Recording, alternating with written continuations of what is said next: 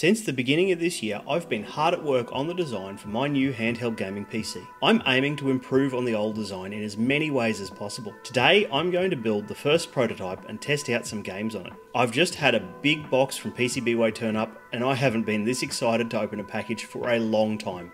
So let's get started. This time around, I asked PCBWay to 3D print the housing for me in nylon using one of their SLS printers in order to keep the project moving quickly. This is the first time I've had any SLS printing done, but I'm definitely impressed with the results. The prints came up very clean with a slightly textured finish. I should have scaled the files up slightly as there's been a small amount of shrinkage which is making the display a very tight fit in the front housing. The back half of the housing has also warped slightly, which isn't a huge surprise as it's quite thin in places, and PCBWay did warn me this could be an issue. Not to worry though, because I was able to clamp the bottom of the housing to a table and then heat it to get it to hold the correct shape. And just like that, with a bit of YouTube magic, the housing is now filled, sanded and painted. It took a few coats of filler and some sanding, but I'm pretty happy with the results, and they are more than good enough for a first prototype. PCBWay also resin printed some joystick surrounds for me in their UTR 8100 transparent resin with a matte diffuse finish. These should do a great job of diffusing the light of the joystick surround LEDs. Now that the housing is sorted, let's take a look at the PCBs. As usual, I've made a heap of mistakes on this first revision of the PCBs, and I've spent the better part of a week troubleshooting and patching things up enough to get the controller working. These are the joystick PCBs. Each one mounts one of the joysticks and a Hall effect sensor for the corresponding trigger. I wrongly assumed that the Hall effect PS5 joysticks I bought would have the same pinout as the common joysticks found in Arduino beginner kits, but turns out that's not the case at all. The polarity on the sensors is reversed, so just to get this revision working, I've had to drill out the holes for the sensor power and ground connections and use wires to connect them instead. The triggers also mount to these PCBs, so there's no need for the back cover to be in place for testing. The triggers are just a 3D printed part with a tiny little 3x1 magnet glued to the arm. The trigger just pivots on a 2mm stainless shaft, and I've used PS5 trigger springs here as they are nice and cheap and far easier than bending our own. Next up is the right controller PCB. This is the slave side of the controller, so it features a nice simple Atmega 328P microcontroller, and it connects to the main controller via I2C. There's also a connector here for the trackpad. I've given the LED joystick surrounds a significant upgrade with 10 of these APA 102 LEDs on each side. Eventually I'll write some software so we can configure the settings for the LEDs from within Windows. This is the left controller PCB. As you can see, I accidentally left out the 3.3 volt regulator from the design, so I hacked up one of my spare ZenDeck PCBs and stole the regulator section from it just to get this going. This PCB features a USB hub with up to 4 outputs. 2 are used by a pair of microcontrollers that are on the board for the controller and trackpad, and the other 2 will eventually be used to connect the touch input of the display and the power management board. Last but not least, I've also designed a tiny PCB for the bottom of the console to enable docked charging and to break out the remaining USB ports on the inside of the case through the dock. All that's left to do now is to print the rest of the parts we need, and then I can get started with the assembly.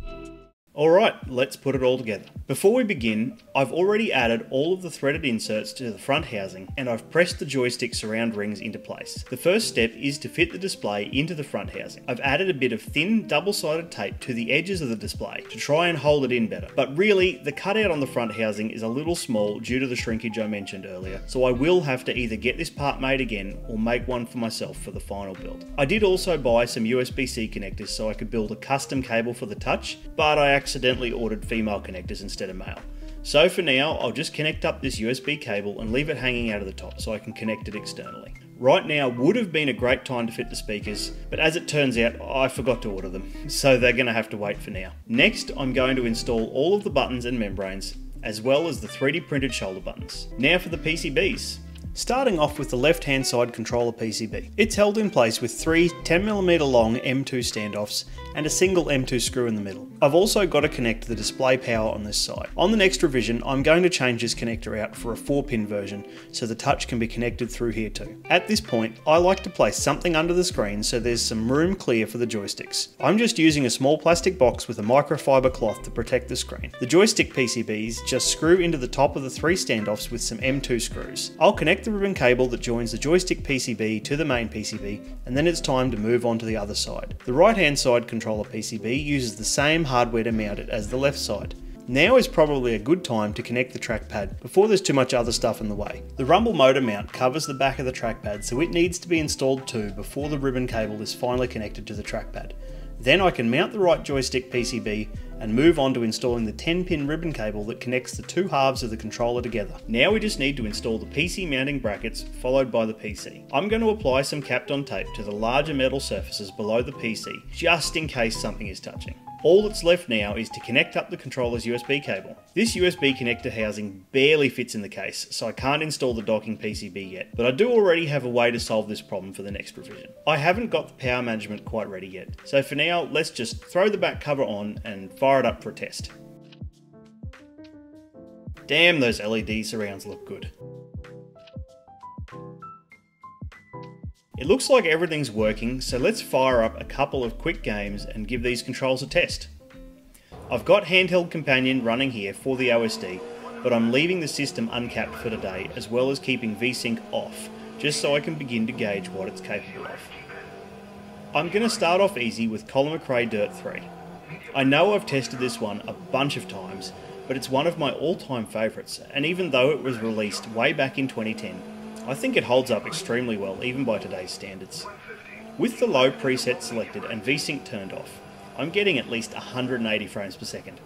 The higher presets slow it down a bit, but I can honestly say that I can't tell the difference on this little display, so I'll be sticking with low for this one. The rumble feedback is working nicely. It's a nice thing to have in this game, as it really helps with the immersion. I have messed around with this one a bit more than the others, and I found it will happily provide 60 frames per second on the low preset with the TDP capped at 10 watts, so we should see excellent runtime on this title. Let's move on to something a bit more challenging, The Witcher 3. This is one of those games I've heard a lot about, and I'm keen to give it a proper play when I've got some time. It was released in 2015, and it's definitely a bit more demanding than the last one. However, with low settings, the little 5700U is handling it with no difficulties. I even tried capping the TDP for this game off camera, and it was still very playable at 15 watts, managing a respectable 45 FPS average. You can even get away with 10 watts if you're happy with 30 frames, so this is another title which should get fantastic battery life on this system. Alright, let's step it up a notch again with Horizon Zero Dawn. I played this one back in 2020 when it was first released on PC, using my first handheld PC project over Steam Link. I never imagined that in a few short years I would have built a handheld PC capable of actually running this title on its own, let alone doing a decent job of it. When the game first started, it picked ultra settings automatically, but I was only getting about 25 frames per second. It's obviously a well optimised game, as it still felt remarkably smooth for such a low frame rate. I doubt we can get away with much of a cap on the power for this one, so it's probably a title best left played when you're not too far from a wall outlet. I won't show you any games that require the trackpad right now, as it's still missing a few critical features before it's fully functional. But I have the core functionality up and running, and I'm honestly glad I added it, because I've already had a few instances where it was more useful than the touchscreen. Before we wrap things up, I need to say another huge thanks to PCBWay for sponsoring this project. They have been instrumental in kickstarting this project, and their continued support allows me to keep the updates coming for you guys. As you've seen, not only do they make high quality PCBs, but they can also do all types of manufacturing, including 3D printing, machining, and even sheet metal fabrication. Make sure you show them some love for supporting the channel and check them out next time you need something made. Well, that just about wraps it up for now. I've still got some fixes to make to the controller design and a power management system to get started on, along with more software to write. But all of that will be coming up in a future video. If you'd like to see me test anything specific on this console, let me know in the comments or jump on our Discord for a chat. Thanks for watching, and don't forget to subscribe if you're enjoying the project. See you next time.